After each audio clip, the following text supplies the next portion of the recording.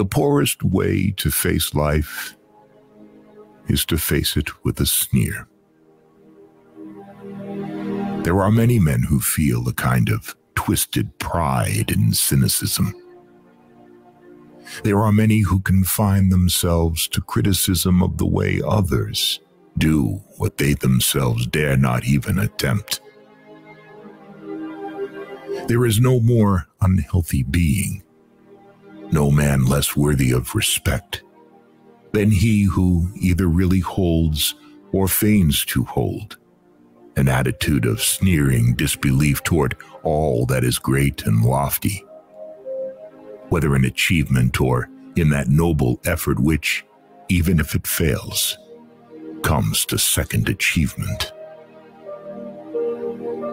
It is not the critic who counts, not the man who points out how the strong man stumbles, or where the doer of deeds could have done them better.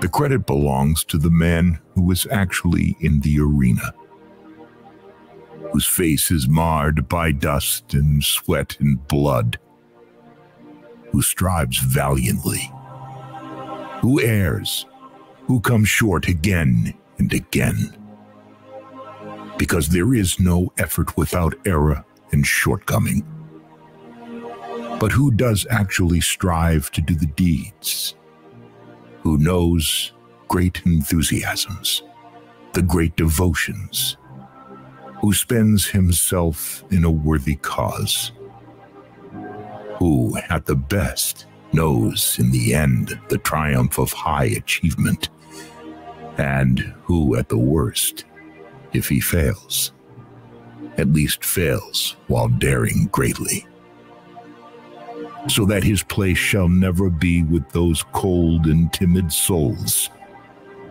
who neither know victory nor defeat.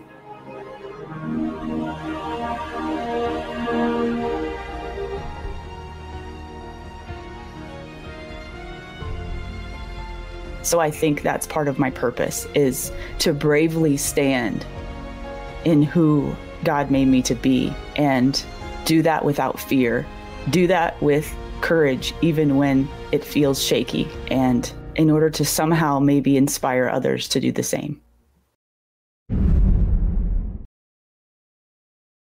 Guys, tonight you're in for a treat. I don't know if I'm in for a treat, but you certainly are.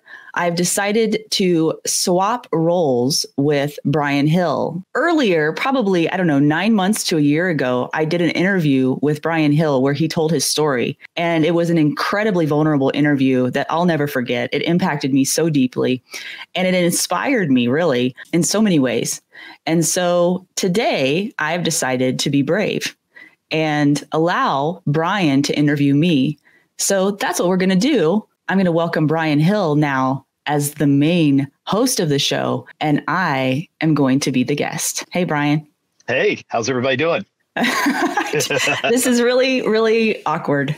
It is. Yeah, but here we are. I like what you said about courage, though. And I want you to remember that when you're fearless like this, your courage will land in some dark part of somebody's soul that needs a little motivation, a little bit of help, somebody to model. And that's why you're doing it. And it's going to be a wonderful opportunity. And you may never see the benefits in the same way that you do with your show, but this is important. So thanks for the opportunity. Thank you for interviewing me. I told you earlier, I'm not sure if I should thank you or curse you, but we'll see how it goes. I would land in the middle of that. I think it's a good place to be with me. Well, I trust you, Brian. So that's really important, I think, in this process, because if I'm going to be really vulnerable, I know that I need a safe place to do that. And maybe it's an illusion of safety, but I'm still going to do it nevertheless. It does matter. That's why I did the interview with you, is that confidence that the other person will do what's in your best interest. Yeah, that's important. It may not always be the easiest, but we'll do what is in each other's best interest. Okay. Good. You ready to get started? I guess so. Yeah. Are you going to do an introduction of me? What would my introduction be? Well, I can do my personal introduction of what I've seen and why we're at this point. I'd like to introduce to you guys Lora Thorson, who I think is one of the rising talents in the firearms industry. And the reason I say that is she's a singular voice, and it's not because she's young or she's female, but she's actually started to occupy a space that's well needed. And she's finding what high level performers need to not only succeed, but to thrive and learn how to overcome their struggles in their context. And she's done a wonderful job in putting a show together that allows people to see this side of her. She's an accomplished firearms instructor. She's a fitness, what will we call you? A fitness connoisseur now. I think you're at that point where you're really starting to engage in how to improve not only your physical fitness, but your mental fitness. And you love to shoot. You love your family. You love people around you. And I find you to be a singularly unique voice. And I think unique voices need a platform to be heard. It's a great honor to have and spend time with you and to be your friend and to have the trust that you put in me to interview in this situation. Wow. Thank you. How's that for an intro? See? Yep. It feels weird, doesn't it? Yeah, very. I think this is good though, right? It's even worse when you have to introduce yourself, I think. You've talked about that. I think it's, this is a good place too, where you remember what it's like to be on the other side of this. Right. And we both get to see that in this moment. The changing of roles and changing of positions, changing of perspective is incredibly important for growth. So, new level of uncomfortable unlocked. Yeah. I feel for you, my friend. I feel for you. Yeah. Well, with that in mind, why don't we get to work? Okay. As always, it's interesting, and we're going to talk about this in the show, I know, about the struggle. And the struggle to get started is always real. No matter how much you want to do something right now, there's a procrastination, there's a struggle going on because your brain's ramping up and it's getting ready to do it. And we find that continuing in life. And one of the great things that human beings really need to have is a sense of purpose. It allows us to overcome this inability, this imposter syndrome, this struggle to get started. And when we find our purpose, it's usually bigger and larger than we are. Therefore, we forget how little we are and how important the purpose is. So my first question to you is, what is your purpose? I know it's changed. I know it's evolved. And I hope you'll talk about how it has changed over time and with your experience. But I think it's very interesting. You found a unique purpose. So let's talk about that first. Well, I think it would be important to preface what I'm going to say during the interview with a lot of my journey, especially recently, has been due to spiritual growth on my part. And so what I will talk about will be my honest experience with God. And I know that's not everyone's experience. And I respect that. I would just hope that if what I say lands a little bit uncomfortable to you, that you'll be open-minded enough to hear the message rather than words that might trigger you for some reason. The reason I say that is because there have been times previous to me becoming a believer where I would hear someone start to talk about Jesus or God, and I would just honestly be annoyed. I would just roll my eyes and I would just think, oh my gosh, not again. Here we go. Someone preaching, and then I found it to be very uncomfortable and annoying. And it was hard for me to hear the message behind that. Because of the package it was wrapped in, if that makes sense. I felt, I've been struggling with this interview for that reason. Speaking openly about my faith is hard for me. My faith is not always widely accepted or viewed in the same way that I view it. So my purpose in all of this is just to try to reach people through my experience and that common humanness that we all experience. And so speaking of my purpose, then I would say now I've found more clarity.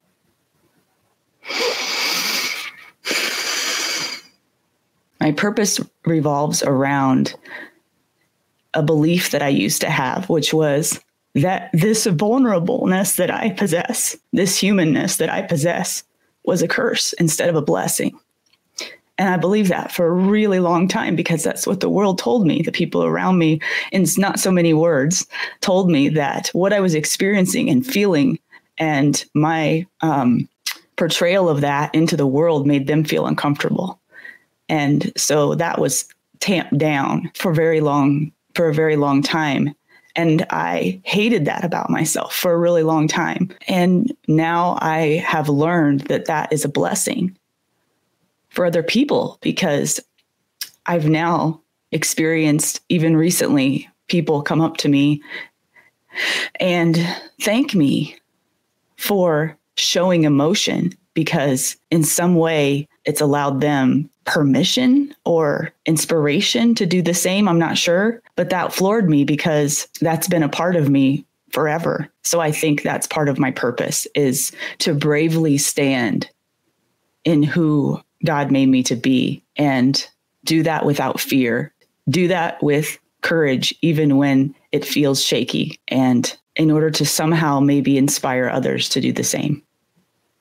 You know, it's funny how often the word fear comes up when we talk about, spiritual growth, mental growth, physical growth. What got you to the point where you could face your fears? It's never easy, I know, and you're not without fear. Right. You wouldn't want to be that way. But what got you to the point where it was worth it? I think that there have been many times in my life where I've really felt alone. And my faith now has proven to me that I'm not. And not just not alone in that God is with me, but not alone in that other people experience the exact same feelings and thoughts. When I remember that and I know I'm not alone, then I don't buy into the lies anymore because I know the truth. So that helps me. We all suffer inside our own heads, don't we? Oh, Yeah. Yeah, it's a battleground. I think that's why your particular brand of courage right now is so important. I can't tell you, I just imagine people listening are going to resonate with that. The fear of being rejected by the group, the other sense of loneliness that we have, and when you found a purpose, this allows you to grow, it allows you to face those things. But it's so hard. It's so much easier to be the opposite, isn't it? Oh, but it's so painful in the end. Yeah. But there's a cost for that. Yes. There's a cost for staying comfortable. What do you think the ultimate cost for being comfortable is? I think it's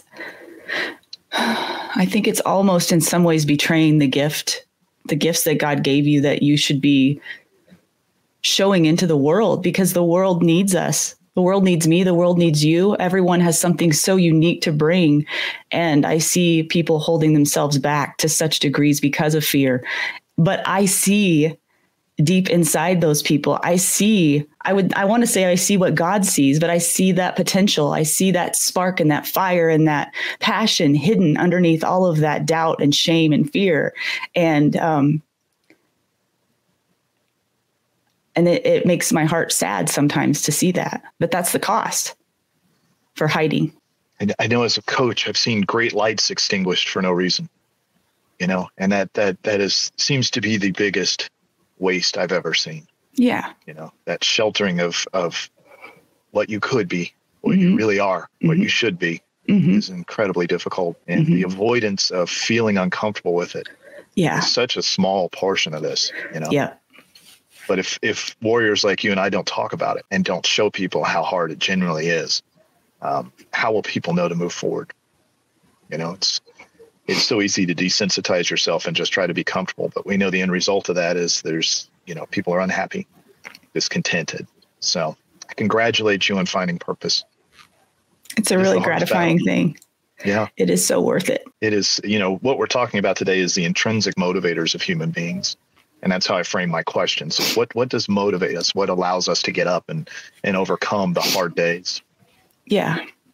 The easy days are easy for a reason, right? This is one of the hard days, and you're doing a fantastic job. It's to watch you and to feel the deep well of empathy and love. That's incredible, and it's so easy to let that go and to be cynical and make excuses. Yeah. So well done on the first question. That was a big question, Brian Hill. That is maybe one of the biggest questions. I'm like, how can you lead with that? But how can you not, though? I know, right? I know. Yeah. It's always been interesting to me. We talk about imposter syndrome a lot in this industry because people often have to teach without an apprenticeship phase. So they don't really get enough growth. Sometimes they just have to do the job. Sometimes you're called to do the thing. Yeah. And you never feel like you're quite ready for it, no matter who you are. And one of the ways to get around the imposter syndrome is to have purpose. It's not you. Right. You're It's not bigger doing than it you. for you. Yeah. You're doing it for others. You're in service. That's exactly right. And I've always found Jesus to be one of the greatest teachers. He didn't teach those who were worthy. Yeah. He went to all the places where everybody said he shouldn't go. Yeah. And he was passionate. And he met people where they are. That's right. Yeah. And that's a big insight. That's a big difference. And that's how you know you're in the right place, because you'll feel it. And we've talked about it when you're teaching. It's as something bigger than you is happening. Mm-hmm. It's powerful. I think that's our limited connections. Yeah. Well, that leads us into our next question. You're such a good interviewer, Brian. Well, it's easy, because I respect and love and care about you, and I know where you're going, and we're doing something important. You can feel it. Yeah. And I know you can too. Yeah. And the easy work is always easy. I could talk about pistols all day long, but it's easy. Right. This is the stuff that matters. And if you don't know who you are, how are you going to win? The fight that's coming for you every day. So my next question is, I have to be careful because this language sometimes gets confused with people, but I ask you what you're passionate about in teaching and training in life. But I also want to ask what are the feelings associated with it? Sometimes when we use the word passionate, it's like a Harlequin romance novel. We think that's passion, but that's not truly what it is.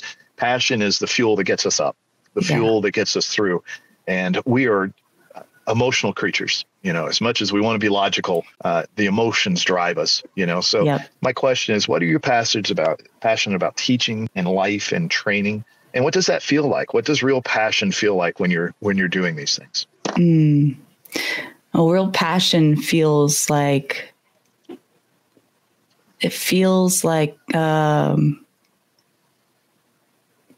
fulfillment. It feels, there's a filling up. To me, when I think about passion, I think about substance.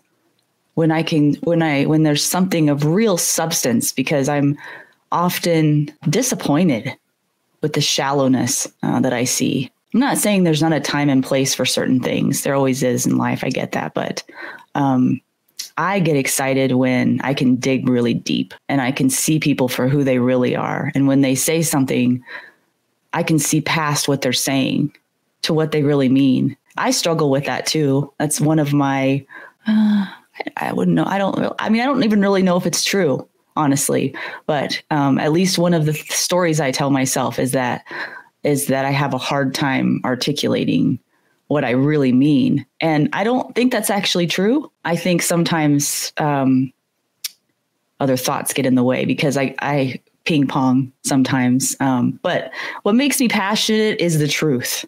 What makes me passionate is digging, seeking, finding the true essence of people. That makes me excited.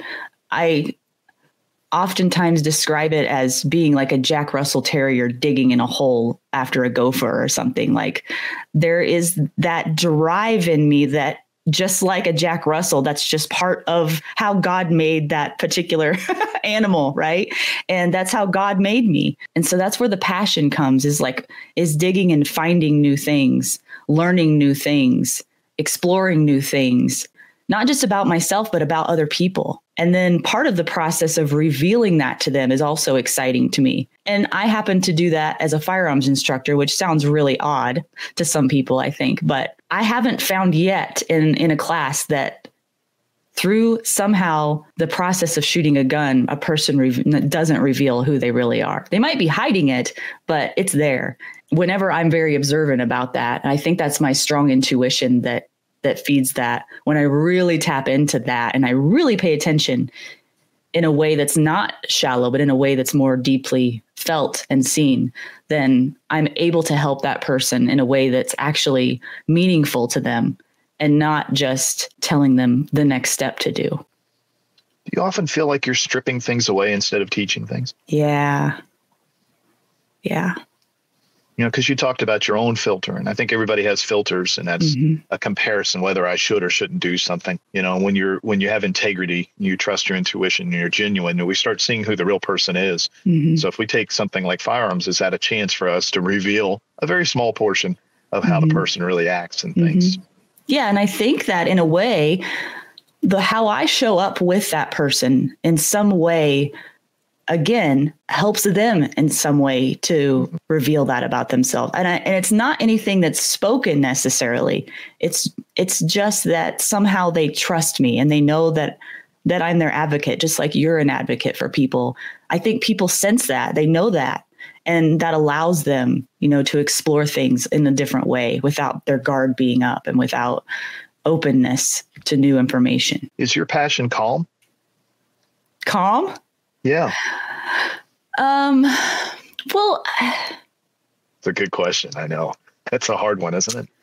At times it can be when needed. There's times where that's needed. There can be a passionate calmness, which sounds like an oxymoron, but there can be. I don't think that it ever really truly goes away. So I think maybe it's an ebb and flow type situation where there's times where I'm just so fired up that I can't hold it back, like when I do the happy dance on the line, like there's just so much in me that has to come out physically. Right. But I can still be passionate and be calm. Yeah, that's needed. Did it ever sometimes. feel like a hurricane? No. A little bit. I think it doesn't feel uncontrollable in a bad way. It's a release more than anything. It's like a wave and a release. And I've learned to not hold that back. I've learned to embrace that more now instead of looking at it and judging it, right? Or worrying about what other people think of my reaction to that passion or how I express it. I've found that more often than not, other people are inspired by it. They're excited by it. They love seeing it. And that's encouraging for me. Because again, I haven't been good at, but I've tried to be good at holding it back for years, but I haven't been good at it at all. I don't think you can, No, nor should I be. And it's funny. People feel very guilty about showing joy sometimes. Yeah.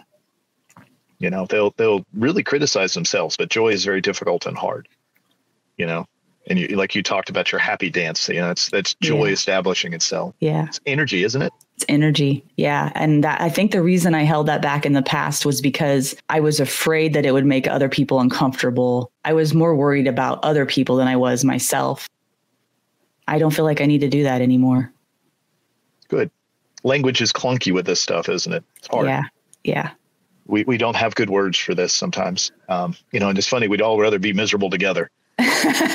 Right? Yeah. When it comes to joy. So I think that's a good way I've seen the joy of your learning and the joy of your teaching, and I think that's people have to know that that's where the real fulfillment is. Yeah. That's how the purpose fulfills. And I want that for other people. I want that for other people. That's a really strong desire of mine. The thing is like, you can't change other people. You can't get them to a place they don't want to go. You can't make them see something they don't want to see. So the only thing I can do is be a good example. That's the conclusion I've come to, at least as of late. And I don't know if that's accurate or not, but that's what I'm trying to do. Is the last thing I want to do is talk on my show about how important XYZ is and be a complete hypocrite behind the scenes.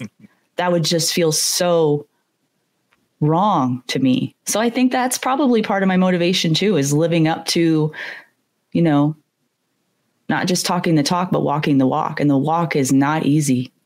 It's not easy at all. Nope. If you're new or watching this as a replay, welcome. We're so glad that you're here. Please subscribe on Spotify, Apple Podcasts, and YouTube, and consider, if you're able, to become a paid subscriber on defenders-live.com. Your support is the only way I'm able to continue doing this labor of love. And also, if you're looking for exceptional firearms and self-defense training, go to defenders-usa.com and look at the calendar to see what's coming to your area this year. Hey guys, I would like to invite you to something new that I'm offering. I am going to be hosting a live Zoom call once a month for my paid subscribers. I really want to offer something special, something valuable, and something with a personal touch to you every month. And this is my way of helping you guys on your journey. And what you can expect is a variety of different topics, all within 4 buckets that I talk about on Defenders Live, which are health and well-being, mental and emotional health, spiritual fitness, and self-defense. So once a month, I am going to be presenting some questions to you. During that Zoom call, we're going to have a conversation live, and there's a good chance that the founder of Defenders USA, Adam Winch, might be on that call as well. well. So I invite you to join me on the Defenders Live community. As a paid subscriber, you will be getting emails about these once a month. You can sign up for this by going to defenders-live.com and becoming a paid subscriber. I hope to be talking to you soon and seeing you in the live Zoom calls. Thank you so much for your support of Defenders Live. Well, what are you seeking mastery in? And when I use the term mastery, I mean anything. You know, I don't think you do it one thing at a time anyway. So what are you seeking mastery in? Well, I think in my mind, the idea of mastery is unattainable. At least it feels that way to me right now. And I think that if I ever really mastered something, it wouldn't be interesting to me anymore anyway. So the things that I seek to master right now are multifaceted. It's all the things. Again, I think that's part of who I am, and I can't, I would be lying if I said it was just one thing or another. I mean, so many things interest me. So for me, seeking understanding in physical fitness is a big thing for me. But I want to say the reason for that isn't so that I'm jacked. The reason for that is because I've found it's been a process for me of revealing who I am to myself. It's been a real honest journey that I find really fulfilling because nobody else is around me when I'm working out. It's just me. I think that scares some people, but I embrace that time. And, an example of seeking that mastery in physical fitness for me has been like the clean has been my nemesis and rope climbs have been my nemesis. I have more than one. But what I found is that showing up even when you don't feel competent in something, which is most of the things I do, especially in physical fitness, because I don't see myself naturally good at it. But the process of showing it up and doing it messy, the process of showing up and admitting, I don't understand this. I don't really know how to do this, but I'm going to try. I'm going to be willing to try. And I'm going to fail and it's going to suck and it's going to feel gross and icky, like all the things in your gut that are just like, again, the voices in your head that say, who do you think you are? You've never done this before. You can't do this. And then setting those aside and being like, well, actually, I'm here and I'm open and I'm willing and I'm not perfect and I'm just going to try. The magic is that if you just keep showing up with that humbleness every single day, then one day you're going to land that clean or you're going to climb that rope almost effortlessly. And you're going to go, what? How did that happen? Because it's such a minute, such a small change every single day that you don't see, you don't recognize. And then when it shows up, I just feel like, wow, I've just proven that if I now that's what putting in the work actually is, Brian. I think people think putting in the work every day means like, giving yourself 10 lashes and like running uphill both ways, all that stuff. Like, that's not it. The work is not always like this grinding, intense thing. Sometimes it's a quiet, humble thing. You're like, here I am. I'm going to show up and do my best today. I'm going to do a little bit today. And over time that adds up like in big ways. And then a year from now, for me, a year from when I started, I've grown in ways, not physically is like the byproduct of it, emotionally, mental strength. That's what I've learned in that showing up process. That's the true work.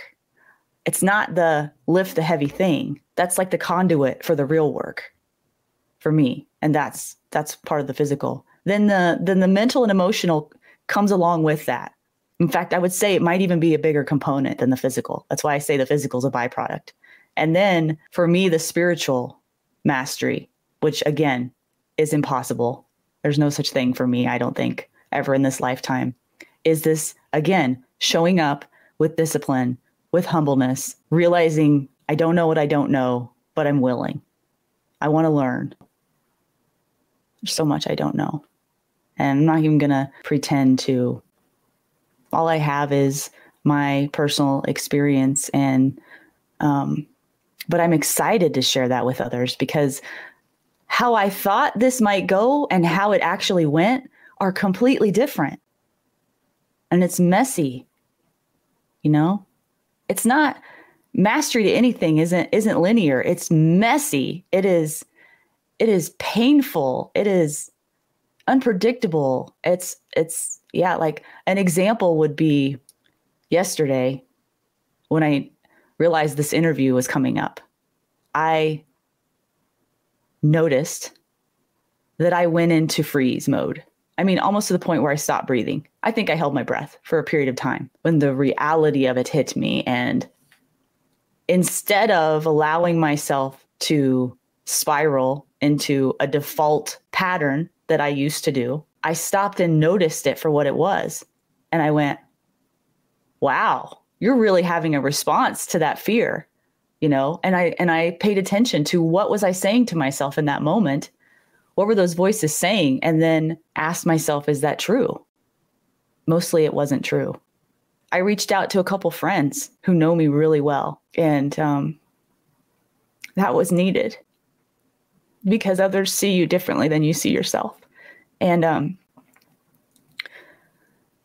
I let it sort of derail me for a while. I didn't go do my normal workout at my normal time.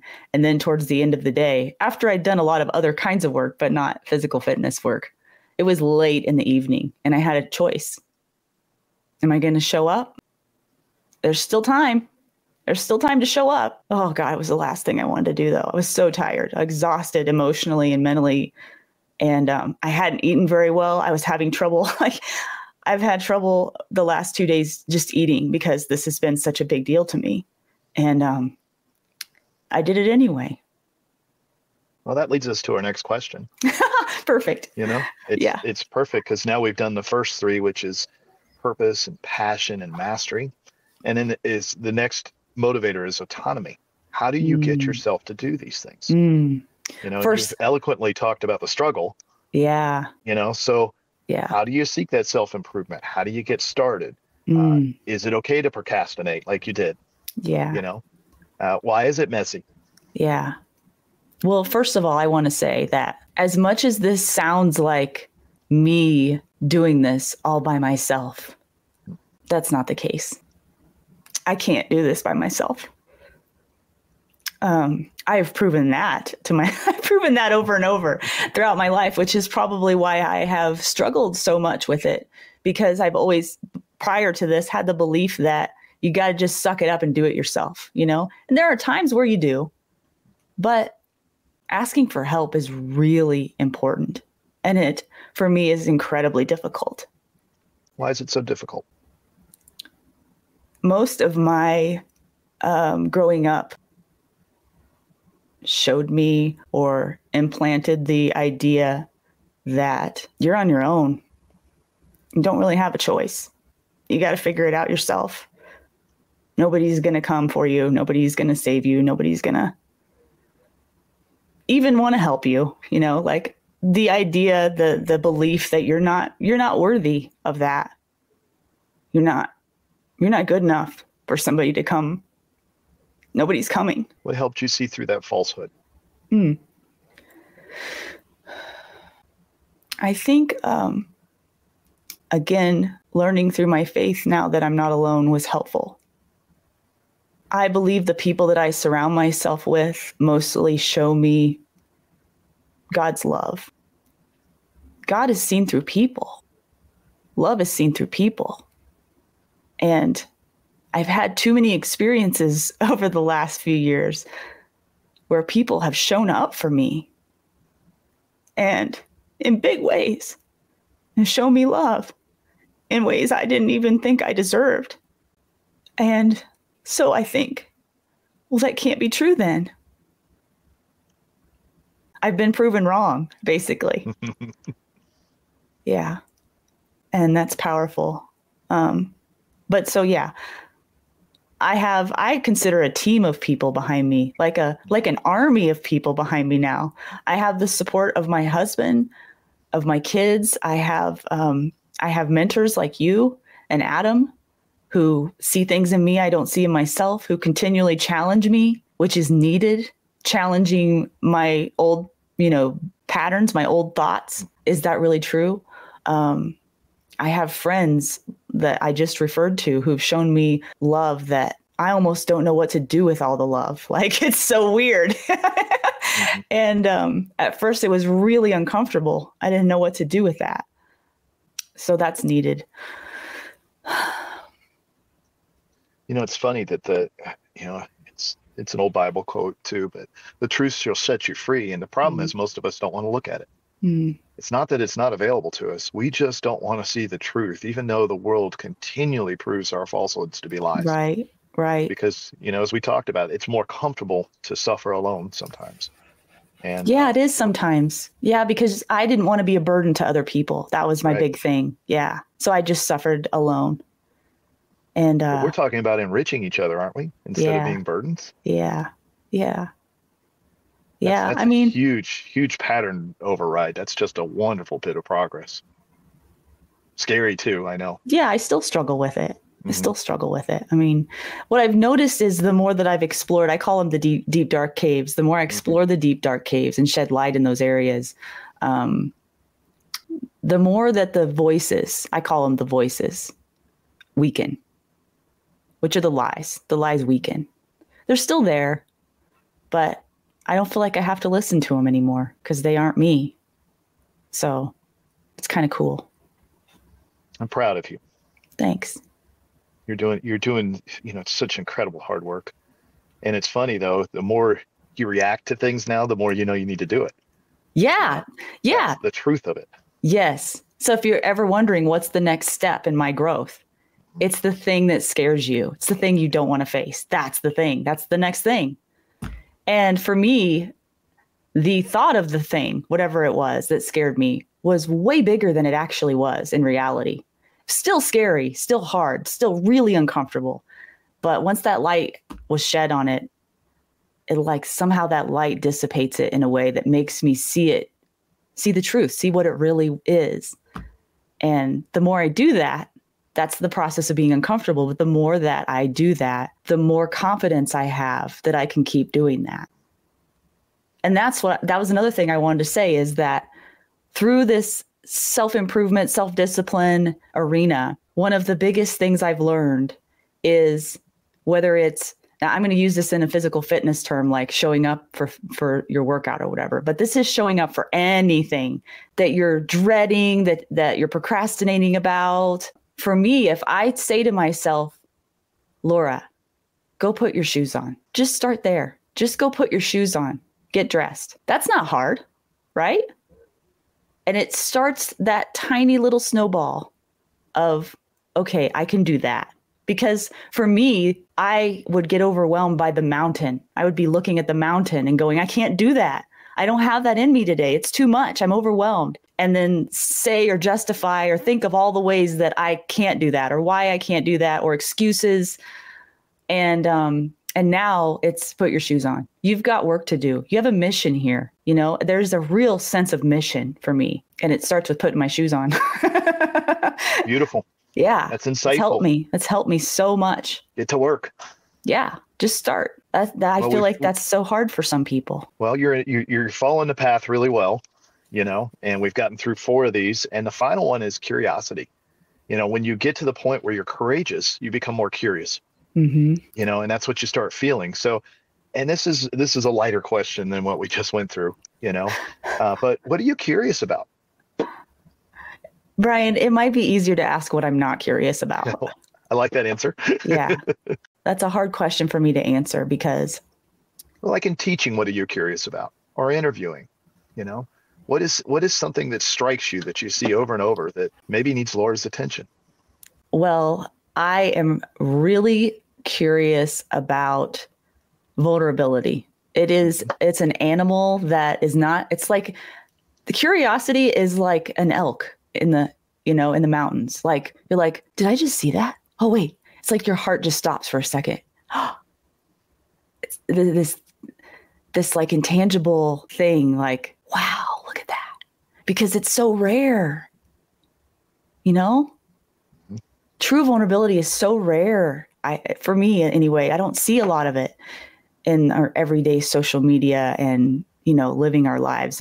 All I see are walls and facades and how I want to be in the world, what I want people to know and see about me, and hiding all the things that I don't think are, you know, the parts of me that scare me or that might scare off others, perhaps, you know? And so I'm curious whenever I see that in people, or you just see a little tiny bit of that, because usually it comes in small doses. That's, to me, that's a door opening. Do you think that we have a problem with vulnerability because we try to avoid failure constantly? I can relate to that. Yeah. Yeah. Part of my path has been avoiding failure most of my life. My path, this is really good for people to hear. I suffered from perfectionism. I still struggle with it. Perfectionism is a nasty thing. I used to wear it like a badge of honor. I did. Yeah. Yeah. But it's a nasty thing that can sabotage you in ways you don't realize. You know, somebody told me recently that God has you on a mission, Lora, and you don't have to be perfect. He knows you're not perfect. You just have to be willing. And that really strikes me, because I'm always willing, you know, but I think perfection is the inability to learn, though, because learning comes from failure. Yes. It always will. Yes. And that's, you know, and it kills our curiosity too. That's the real problem with perfection. If it just exists, and it is, and therefore it has to be, you know, if you're avoiding failure, you're avoiding learning. If you're avoiding failure, you're playing it too safe. Yeah. You're playing it safe. You're playing life safe. And I don't think life's meant to be lived that way. Not fully lived. You're a risk taker? I don't think, I think I'm working on that. How about that? I don't think my nature has been to be a risk taker necessarily. It's funny because I think some people view me that way because I'm doing things that they couldn't imagine doing themselves. But the only reason I'm able to do any of this is because I put my shoes on and I showed up. Like, I showed up for my first podcast, messy and imperfect and not having a clue what I was doing. I showed up the first day to gun training, my very first gun class, no clue what I was doing. Right? I mean, we all start somewhere, but the thing is, you have to start. You have to start. You can't go on a journey if you don't begin the journey. So I'm going to say that to myself. I got to go put my shoes on. I like it. Yeah. It's simple. Take the first step. Yeah. All right. The question I've been waiting to answer you, this is not an intrinsic motivator, but I've seen another interviewer do this, and I think it's a brilliant question. And, you know, I've seen it over and over that, you know, how you gauge interest in people is you ask them questions that they're interested in answering. So my one question to you is, what is one question you would enjoy answering? You know? That's hard for me to know. So what do you find joy in? I think that I find joy in somehow revealing to other people that they're okay, that they can do this too. Like you've said before, you don't have to be special to be great. And it's so true. I'm not special. I'm very ordinary. I'm very flawed. And I find joy in showing that to people in different ways, because maybe the joy I really find is seeing people blossom into who God really made them to be, or stepping into that and finding their own purpose. That brings me joy. Like, you want to talk about fired up, like that's where it's at for me. And so I think, how can I help people do that? Then let me ask you this question. How can an instructor do that with their students? We know it's not technical development. How do we get to that point of, you know, people often say, oh, I like to see the light bulb go on and things like that. But it's a small fraction of what's really happening. Right. You know, what's something that you do that allows you to make that connection and let somebody see themselves better? It's hard to put a finger on, because Mhm. I feel like God works through me in those moments, and I become sort of, in a sense, a conduit, like a messenger, if you will. I don't feel like it's something that I consciously think about in the moment. Obviously, I must have thoughts, but so You let me trust try to, yourself when you do it? yeah, I embrace it fully. Let me try to think of something more concrete to be helpful to people. I think the first step in that process for me was really trying to relax and take the focus off of myself in the, how do I look when I say this? What's the next thing I need to teach? And paying more close attention, being really observant of what's going on, what's really going on here. I don't think everyone can do that. Maybe that can be learned. For me, it comes pretty natural, I think.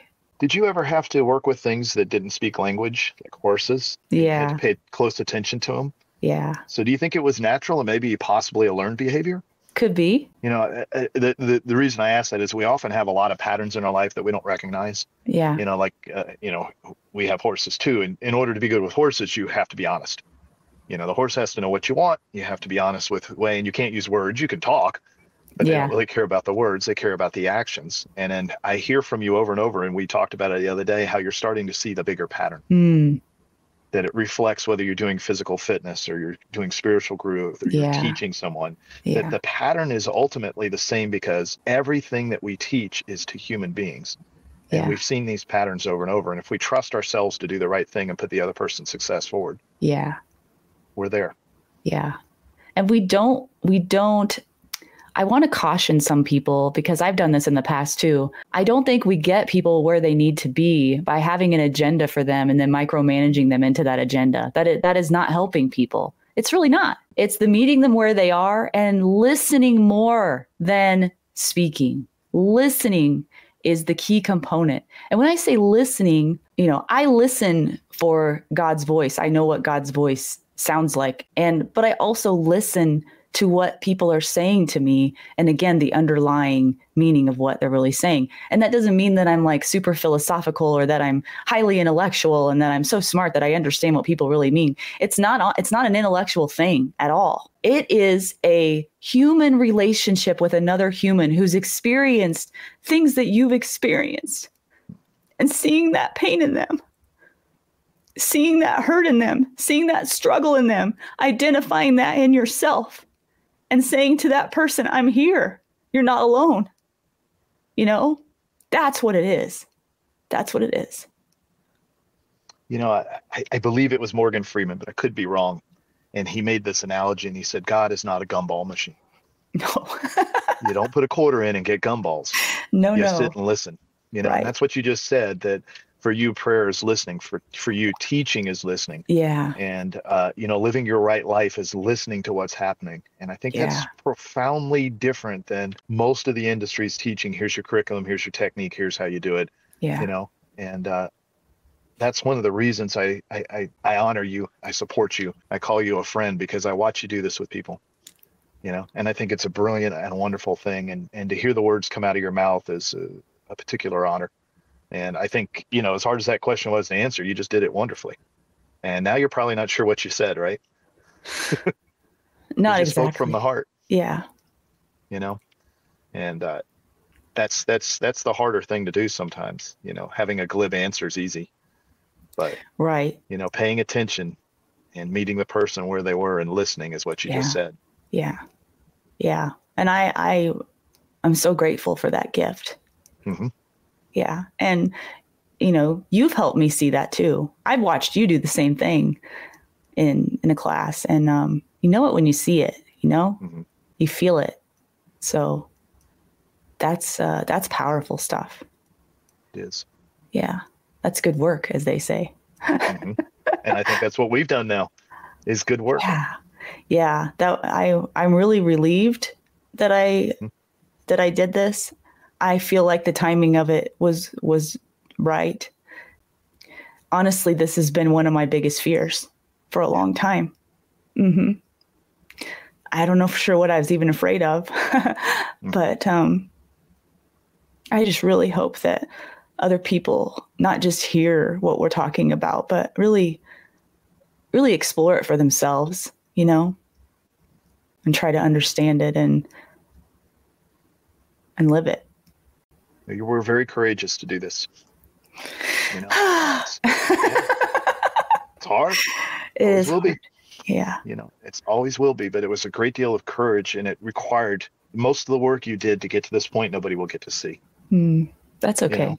Yeah. And there was plateaus and there were setbacks. Yeah. And none of it was linear. And No. You just had to do the work. And so we're all going to put our shoes on and get to work, according to Lora, from now on. You know, take that first step. Yeah. Awesome. Thank you, Brian. It was my honor and my pleasure. And thank you to your community for letting me step in and do this, because everybody needs to know Lora well. She's a good human being, as many of you are. And oftentimes a person does a job and nobody really knows how good they are at their job, including the person. And this was our chance to see what makes Lora tick. How did she get here, you know? And as we all know, it's kind of a mess. It's a mess. But that's where the good work is. And as I tell people, I can never offer you happiness, but I can offer you contentment, because that's what we really require, is that we've done something difficult and painful. But at the end of this, we both feel very content that we put our best effort forward, and we probably stumbled a couple times, but we're okay with that. Yeah. Because we're not perfect vessels. Yep. Well said. Yeah. I'm feeling for you. Yeah. Deep breaths. All right, guys, you are in for a treat. I'm not sure if I'm in for a treat, but you certainly are. I don't remember. I don't know if you remember our. Okay. Apparently Murphy has landed. Murphy's Law? Yes. I have a whole platoon of them, since, you know, I'm part Irish. They travel with me. I'm part Irish too. Yeah. Irish, English, and Danish, which is all the same shit, really. Since the Danes conquered half of England and Ireland, so you'd never know from the coloring, though. What don't you know, Brian? Everything I don't know. Me too. Seems to be a lot. Me too. Yeah, it's like the older I get, the more I realize how much I don't know. That's a wonderful thing, isn't it? I think so. Are you okay? I'm good. I'm now set. Okay. It's not going to fall down. We're in good place. I got my keyboard out, so we're back to Apple, so all is well. Hang on, let me do a little maintenance here. There we go. Looks a lot better now. So, by the way, I don't appreciate your questions at all. No, not even a little bit. Very little. I thought they were really brilliant. They are very brilliant. Yes, they are. I think I went right to the places you didn't want to go. So exactly, you're really good at that. I'm not sure whether to thank you or curse you, but I'm sure there's a bit of both. Afterwards, maybe thank. Right now, a lot of cursing. Right? Oh, I'm gonna say how I really feel on this interview. So. Oh, I have no doubt. You be yourself. My brain's an interesting thing sometimes. Aren't brains interesting things? Yeah. I got notes in front of me, so if you say something interesting, we can circle back to it. Oh, this is weird. It is weird, isn't it? It's so backwards. It's so much easier on this side.